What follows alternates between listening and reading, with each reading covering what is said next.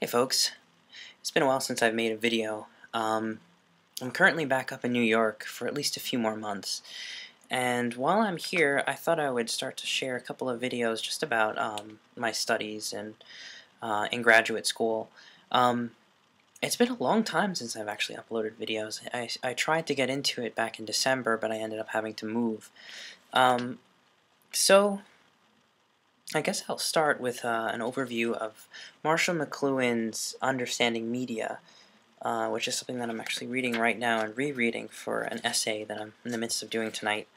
Um, and rather than just go through the whole book, I would just like to select a couple of initial quotes and excerpts that I thought maybe, especially the YouTube community and the internet community might find interesting about the media that they're using. Um, And one of the things that Marshall McLuhan often says is that the media we're using, our technology, whether it's a telephone or a computer or a television, has a direct impact on the way we experience and perceive reality. The medium is the message, not the content of the medium, which is YouTube, but the medium itself, this computer screen, and digital technologies in general. So really, really essentializing that idea. The technology that we use, the things that we use and interact with in our environment, helps mold our mind and our psyche. And it makes us think a certain way, makes us act a certain way, and believe things in a certain way, and perceive reality in certain ways. It can even go on to inspire us to start thinking differently, thinking in new ways about reality, by inventing something like, let's say, even a book. For McLuhan, books were a form of media in what he called the Gutenberg galaxy. And if you don't know who Gutenberg is, he was one of the initial inventors of the printing press. And we take it for granted, and it's ubiquitous and even almost irrelevant these days, the printing press. But it's what allows books to come into being. I think it started with a bunch of wood blocks, and you press the ink down on a piece of paper, and then you do it again and again. And it was a way for us to mass produce books, and thereby mass produce knowledge across Western culture and Western civilization. So this book, Understanding Media, is kind of, well, he says a lot in here, but it begins with an initial thought, and I guess I'll read to you a few selections that I found really interesting, and then close up the video. So in the introduction, he begins by saying, after 3,000 years of explosion by means of fragmentary and mechanical technologies, the Western world is imploding. During the mechanical ages, we had extended our bodies into space. Today, after more than a century of electric technology, we have extended our central nervous system itself in a global embrace. Now, mind you, he's saying this before the internet even came into being. And I think this actually came out in, let's look at the year, 1964. So, keeping that in mind.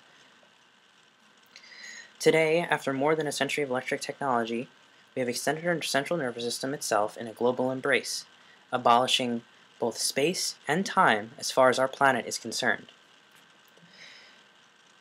Rapidly, we approach the final phase of the extensions of man, the technological simulation of consciousness. I'm not quite sure what he means literally by this.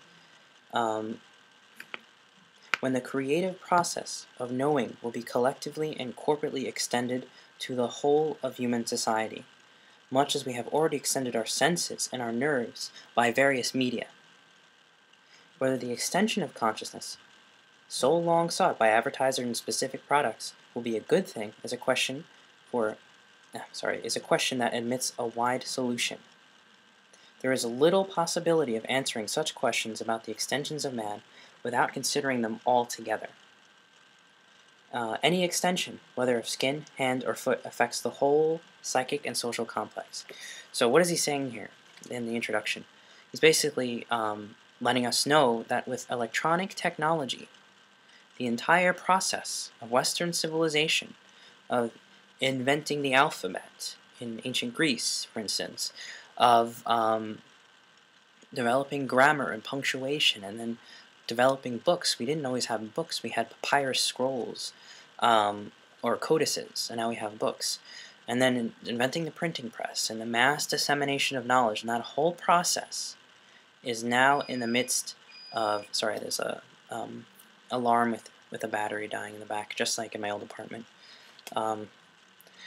So that whole process is coming to a close, it's coming to an end after 3,000 years. So I guess he's putting the beginning of this process back to the development of, I don't know, ancient writing systems.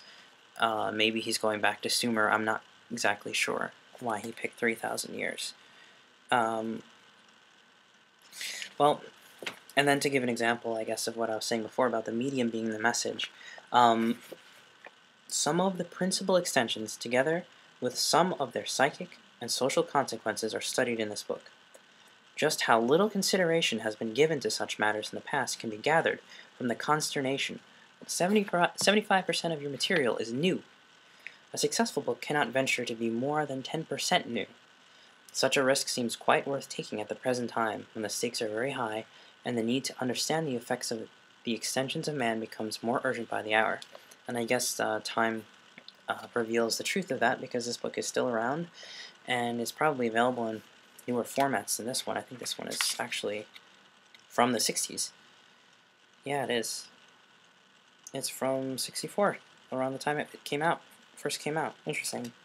It's a mass copy, though. It's probably not worth too much, but so why is this process reversing? What's the difference between a book, the technology of a book, and the technology of, say, I don't know, an iPad? Obviously, there's some differences. One is the internet, it's a freaking computer, this is a book, and, you know, there's some obvious differences. But McLuhan is very good at honing in on the exact nature of a medium or technology. So just to read him, Western man acquired from the technology of literacy the power to act without reacting. The advantages of fragmenting himself in this way are seen in the case of the surgeon, who would be quite helpless if he were to become humanly involved in his operation. We acquired the art of carrying out the most dangerous social operations with complete detachment, but our detachment was a posture of non-involvement. In the electric age, when our central nervous system is technologically extended to involve us in the whole of mankind and to incorporate the whole of mankind in us, we necessarily participate, in depth, in the consequences of our every action. It is no longer possible to adopt the aloof and dissociated role of the literate Westerner, including myself, sitting, doing my reading and doing graduate research. I don't just do that anymore. I think sharing it with other people makes it more interesting and relevant because you get feedback. And then, who else is talking about this? I mean, if you're not going to, well, I don't know, like, I'm sure plenty of people are mentioning McLuhan and everything in books, but getting it out there on YouTube, getting it out there on new mediums, getting ideas out there, I mean, this is a perfect space to share ideas, to create, to innovate, to collaborate. So yeah, to be a dissociated or uninvolved scholar doesn't make sense anymore in an era where our knowledge and our activities are united like this. Like when you do code, it's doing a program. The program has a direct impact on society. Even if it's something like a Google search engine or a MapQuest invention, something like that directly participates in the way people act and react every day. It enables us, it empowers us. Look at YouTube, it empowers me to broadcast myself online. So then he says something interesting. The aspiration of our time for wholeness, empathy, and depth of awareness is a natural adjunct of electric technology. The age of mechanical industry that preceded us found vehement assertion of private outlook the natural mode of expression. Every culture in every age has its favorite model of perception and knowledge that it is inclined to prescribe for everybody and everything. The mark of our time is its revulsion against imposed patterns. We are suddenly eager to have things and people declare their beings totally. There is a deep and ultimate harmony of all being. Such is the faith in which this book has been written. It explores the contours of our own extended beings in our technologies, seeking the principle of intelligibility in each of them. In the full confidence that it is possible to win an understanding of these forms that will bring them into orderly service. I have looked at them anew, accepting very little of the conventional wisdom concerning them. Well, what I think he's saying here is a kind of worldview or philosophy of technology that we may not even hold today. And just to give you a tangible expression, here's my cell phone. It's an iPhone 4. When I use it, I check my email, I make phone calls, I send text messages, I play video games, I check Facebook, I tweet, all that stuff. Here's the things that I do with it. But what is the nature of that doing that's affecting my consciousness? What is the nature of that phone itself that is reflective of my mind, my imagination? So that's where McLuhan begins. He starts with the idea that no, we can't see technology as separate objects, have nothing to do with the way we think, and having no influence on the way we think. They are an extension of who we are. The shoe is an extension of the foot, or McLuhan said the wheel is the extension of the foot. And these phones are almost like extensions of my eye. They're extensions of my whole nervous system of perceiving and understanding and hearing other people. There's a very holistic sense with electronics because it makes you aware of everything that's going on around you and it connects you to everybody else around you. So in a way it extends your nervous system. And he's using very biological metaphors, which I think in modern times some people have discredited him and said, like, look, McLuhan is talking about extensions of the nervous system and this is unfounded. Whether or not it's literally, biologically true that this is an extension of my nervous system, and there have been people who have talked about this, like Andy Clark, I think he called it extended mind. Whether or not that's literally true, it does have an anthropological or sociological impact on the way I think, and it may even have some kind of expression of myself through this, of a human being through this. It's a screen. It extends my mind into the world. It extends my awareness into the world.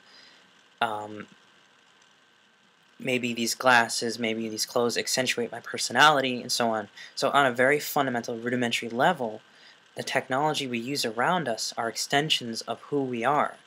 And you can call it biological if you want. You could also just call it psychological or even spiritual. Like from for instance, a Jungian perspective. Everything that we perceive is also, and simultaneously, some kind of expression of our being, some kind of dimension of the psyche. So for Jung, he believed that even technology itself first begins as an image in the soul and gets projected out into the world. And in a kind of similar way, I think McLuhan is saying that any technology that we create is an extension of our nervous system. But linear technology, the technology of the book that I've been reading you, creates an experience of reality that is linear because you read from line to line, from left to right, in a sequence. So it creates the illusion or the experience of an abstract linear space. And Leonard Schlein, who's another guy who talks a lot about this, had mentioned that you can almost see the alphabet and the writing systems as an invention, an artistic creation. And the artist is usually the one who articulates an emergent worldview or perspective. So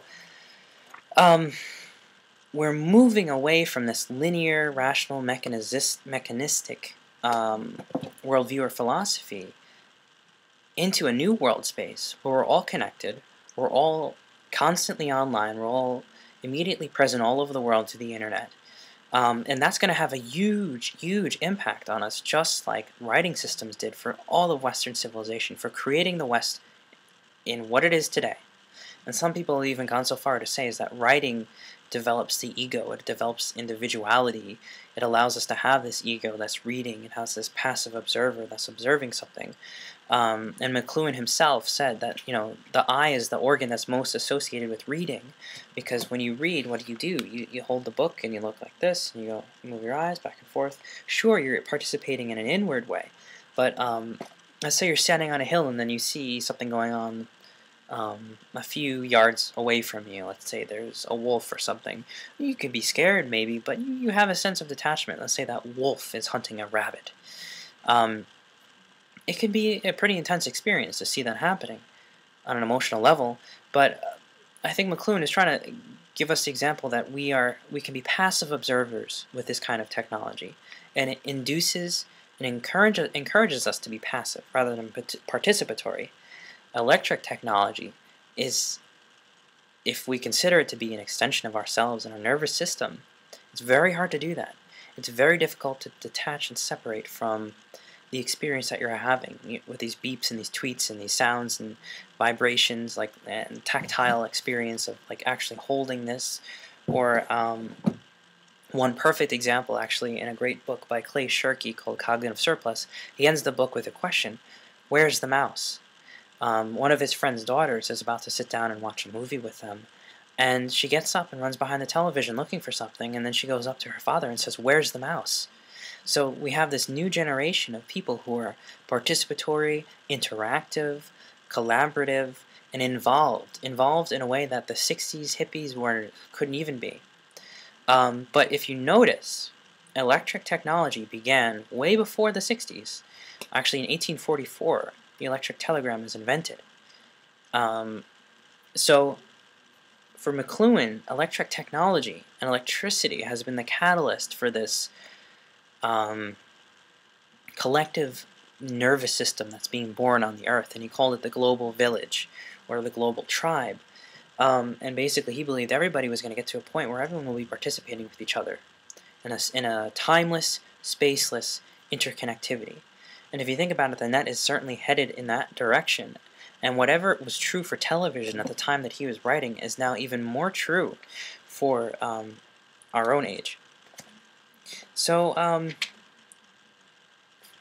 I don't really want to go on too much longer because I can end up rambling for a long time about all of this stuff. But I would like to comment, because he did begin in the book by saying after 3,000 years of Western linear rational thought, we're moving into a new era of electric participation with the whole world. Why? Why, after 3,000 years, why are we returning back to the ancient animistic not global, but tribal village? Why are we going back to that? Since the 60s, we've had the hippies, and we've had the return of the importance of music and dancing and sexuality, all these things that are more, honestly, less quote-unquote civilized according to the modern Western literate individual, the antithesis of who he was as this composed person. Now we're more down to earth, we're more open, we share more, we collaborate more, we're not as interested in hierarchies and bureaucracies. We don't want to be or partake in that. And in many senses, the internet generation, those of us who are online doing coding and so on and so forth, are in a whole new territory. And McLuhan said, there was going to be a huge cultural divide between the literate Western print culture and the new emergent electric global or planetary culture. And the global or planetary culture has a kind of integrated, holistic sense of who they are. They're no longer separated or divided. They're no longer dissociated from their bodies and their emotions. They're participating again in their whole selves because the medium they're using, the internet, encourages that, enables that, and so forth. Now, I know some people think that maybe the internet dissociates us from our environment, and I think you can actually make a case for that being the case to some degree, but only one dimension of it. There's actually a really good book that I haven't read yet, but just came out, and I forgot the author's name, but she had a great point that the digital technologies have two aspects. One is the horizontal, which is the ability to network and share and communicate. That's a hugely essential part of the internet, no matter what you're using it for. And that is permeating all of society, blurring online and offline. So when you text, you're sending a thing to a satellite, these invisible radio waves to a satellite, and then it's coming back down, and you're meeting for dinner. At the same time, the same person could be on World of Warcraft, completely devoid of or detached from that world. But maybe they're not, because they're also texting at the same time. So the ubiquity of the horizontal, which is sharing, communicating, and then the vertical, which is just blasting off into cyberspace, these two are ambiguous. They flow into each other. It's not true, or it's too much of a simplistic argument to say that the internet is only making us shoot out into nothingness. It's constantly finding new ways to integrate the virtual and the real, and that's one of the big things that I think that I haven't mentioned yet. But the blurring of the virtual and the real is a massive impact, a massive influence with digital technology that I think and that I believe, if we go back to the beginning of what I've been saying about the medium being the message, that given enough time, this culture will fundamentally change in philosophical, spiritual, mystical, and cultural and political ways that we can't even imagine, because we're still too embedded in this old culture, and things are changing very quickly. So all of that being said, why this full circle? Why are we coming full circle? Why are we going back to this organic network, almost like an ecology, but it's a what I call a noetic ecology? Why are we going into this? Why are we going back to this? And McLuhan actually has an interesting phrase towards the end of one of the beginning chapters, called "The Medium as the Message."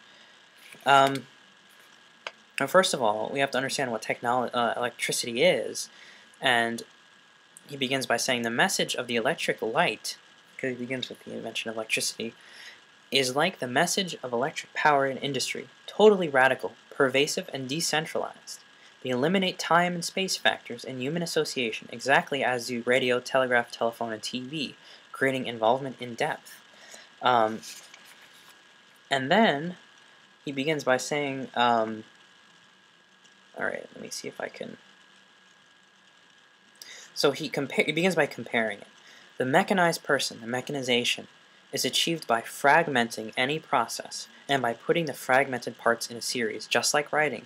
You break down language, which used to be, image-based, visual, oral, acoustic, sounds, expressions, body language, this whole body experience of language. You break that down into A, B, C, D, E, F, G, alpha, beta, so on and so forth. You break it down into parts, and then put these fragmented parts in a series, like these lines on the page in a series. So that's how they do it, and that's how we kind of view the universe still, as far as industry is concerned. Yet, as David Hume showed in the 18th century, there is no principle of causality in a mere sequence. That one thing follows another accounts for nothing. Nothing follows from following except change. So the greatest of all reversals occurred with electricity. That ended the sequence of making things instant. That ended the sequence by making things instant. You no longer have a sequence of A, B, C, D. You just load the screen and there it is. It's all there. So the instantaneity is something that the internet and electricity has brought. With instant speed, the causes of things begin to emerge to awareness again, as they had not done with things in sequence and in concatenation accordingly. Instead of asking which came first, the chicken or the egg, it suddenly seemed that a chicken was an egg's idea for getting more eggs. That's funny. And now, as far as the reversal is concerned, he goes into it a little bit further. Just before an airplane breaks the sound barrier, sound waves become visible on wings of the plane. Suddenly, the sudden visibility of sound, just as sound ends, is an apt instance of that great pattern of being that reveals new and opposite forms, just as the earlier forms reach their peak performance.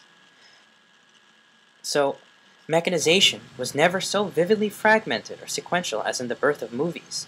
The moment that translated us beyond mechanism into the world of growth and organic interrelation. The movie, by sheer speeding up of the mechanical, carried us from the world of sequence and connections into the world of creative configuration and structure. The message of the movie medium is that of transition from lineal connections to configurations.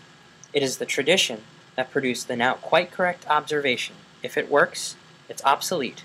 When electric speed further takes us from mechanical movie sequences, and the lines of force in the structure and the structures in media become loud and clear, we return to the inclusive form of the icon. And for a modern-day example, you can even take your own computer, which is made up of zeros and ones. But the zeros and ones, the programming, the code, gets compiled into other codes, more accessible human language, well, at least coding language, which in turn creates programs like the one I'm using right now. I don't have to know any code, I don't have to know any logic, I just click an icon on the screen and the image opens up. So even though technology, electronic technology, and digital technology is based on very logical, very masterful scientific crafts and techniques of manipulating electricity and motherboards and so on and so forth, all that digital paraphernalia, the experience that I have when I open this computer has nothing to do with, honestly, the left brain, the logical, linear thinking. I click a screen, I click images, I move things around, I interact in a web of networks. It's visual-based, it's image-based, and it's iconic-based. Plus, I'm listening to music. So the whole electronic medium is a complete reversal, moving away from text, back to image, back to sound. But it can include text within it. You know, bloggers. I was just thinking today, like, I've been reading this book and a bunch of other books today and doing a lot of writing, and I'm thinking, well, maybe I'm becoming an old-fashioned literate person because I have to do this stuff for grad school, and does this have any relevance for today? And then I think, well, if I make a video about what I'm talking about, I feel like that kind of gets me back in the participatory mode. And in addition, bloggers and blogging and writing, I mean, people think about writing all the time. A few years back, I used to be more of an intense, active blogger, and I thought about writing articles all the time. So writing doesn't disappear, it just becomes miniaturized within this larger medium that's kind of eating it up. So now you can get the medium as a message and understanding media on your computer. You can watch Marshall McLuhan on YouTube, which I think is really fun. It's a very strange experience. So what would you get from this video coming out of it? That media, electronic technology, is reversing the whole process of linear Western rational thought and culture, and it's bringing back a holistic acoustic experience of interconnection with the whole world. And this guy, Marshall McLuhan, has said this about 40, 50 years ago, which is pretty interesting to me. But I think the real power of the internet can actually acknowledge some of the things that he stated rather prophetically.